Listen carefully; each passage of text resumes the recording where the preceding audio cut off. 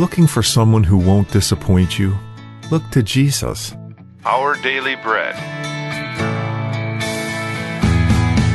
Today's encouragement from the Our Daily Bread devotional was written by Tim Gustafson.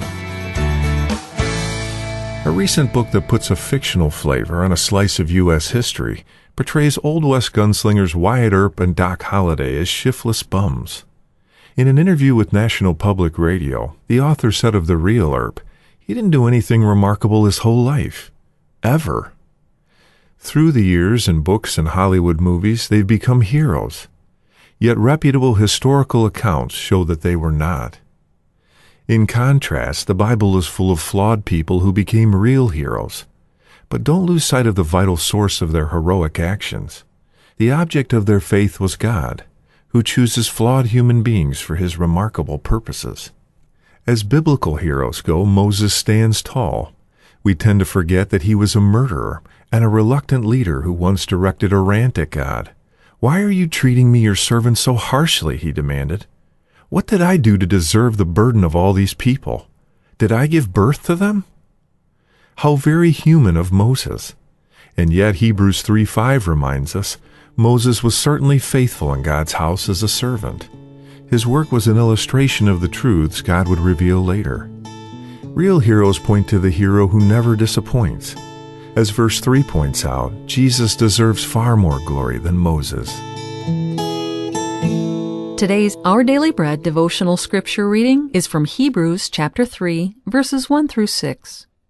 Therefore, holy brothers and sisters, who share in the heavenly calling, fix your thoughts on Jesus, whom we acknowledge as our apostle and high priest. He was faithful to the one who appointed him, just as Moses was faithful in all God's house.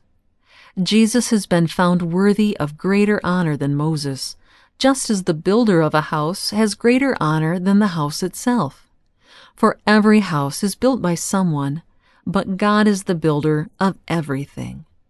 Moses was faithful as a servant in all God's house, bearing witness to what would be spoken by God in the future.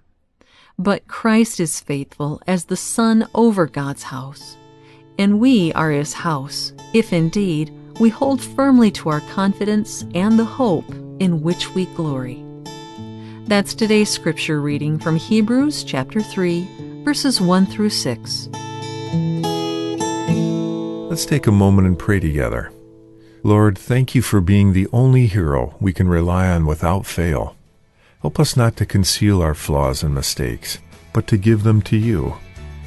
We trust you to use us for your good purpose. In your name we pray. Amen.